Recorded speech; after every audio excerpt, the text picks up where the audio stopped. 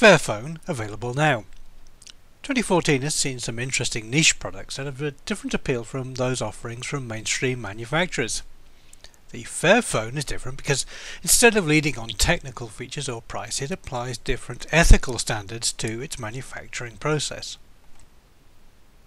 Mobile phones are immensely complicated devices with parts that come from all over the world. Sometimes the source of those components may be questionable, especially when it comes to rare minerals from conflict regions. So one aim of Fairphone is to ensure, as much as possible, that all components are ethically sourced. All the sources are published on the website, which apart from anything else gives an idea as to how many different companies are involved in creating a product like this. Fairphone is also concerned that people who manufacture the device and its components are paid fairly and work in safe conditions, and it also aims to make the Fairphone easily repairable and recyclable in order to make it last longer and be less likely to end up in landfill.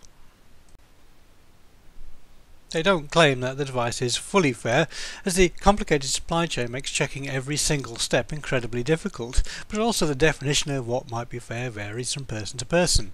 Fairphone do publish a complete list of what makes them different on their website.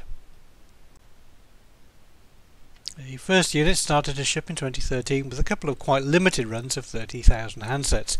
2014 has seen this ramped up with 35,000 shipped so far and another batch of 35,000 on offer. The handset itself costs €310 to order online from fairphone.com, and there are a few local retailers such as the Phone.coop in the UK. So what exactly do you get for your money?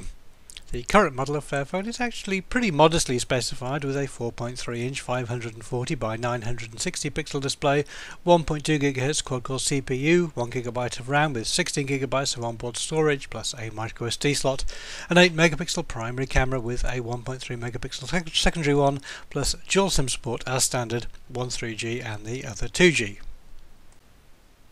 The Fairphone doesn't support NFC or LTE, and the operating system is only Android 4.2, but it does include all the usual Android smartphone features and also some unique software enhancements designed especially for the device.